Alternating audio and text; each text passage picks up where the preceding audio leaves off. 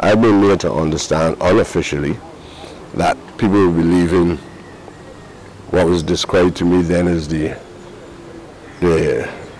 it is called, the Mangrove, what that is now, the Barbados Workers Union College in St. Philip, to be placed here temporarily. I know what temporary means in terms of government.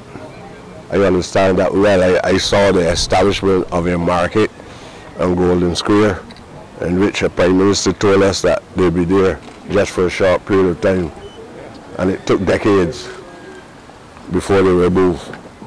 I've seen it in many other places. I've even seen people move into houses on a temporary basis, and up to now the government can't dare to put them out. They offer to pay rent. In some cases, some don't even pay the rent.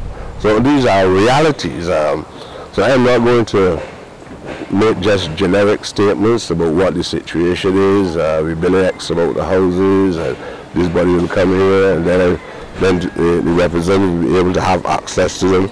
Because that access will never come. It will never come. I'll be agitating from day one against that being the policy. And this is there must not be any test case for any human being on the face of the earth as long as I'm parliamentary representative. No one on the face of the earth.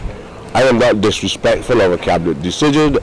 I'm not disrespectful of the perception, but I'm saying that I have not had enough time to defend the interests of my people.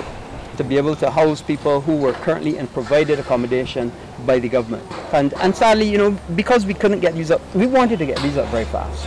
And as you can see, they have been made fast progress, certainly since when the last picture was taken.